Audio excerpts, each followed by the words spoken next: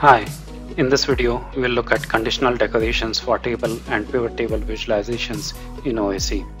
As an author, you can now display icons or emojis for data values in tables and pivot tables, as you can see for discount column in this visualization.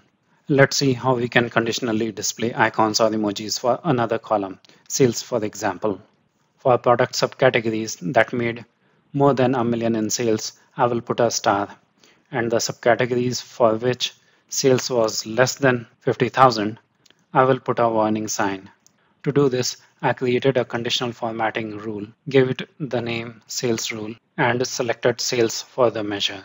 I created a condition for sales more than $1 million and assigned star icon.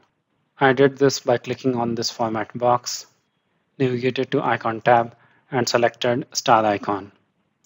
I've also specified a color for the star icon from the color picker.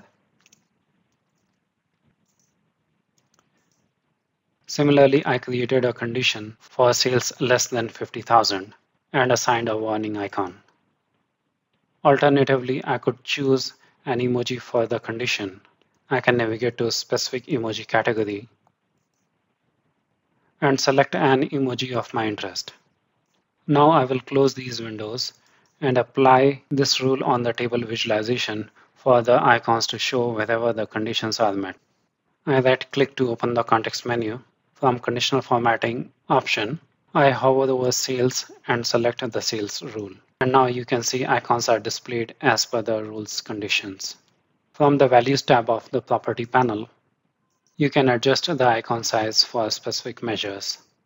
For sales, I'm going to increase the icon size, so I provide a value for a custom size. You can also change the icons positions with respect to data values. By default, icons are placed before the data value. You can choose to place them after the data values. Or you can choose to display only icons. As you just saw, you can display the icons and emojis on the tables and pivot tables in OAC to emphasize data points of interest to the workbook and users. Thanks for watching the video.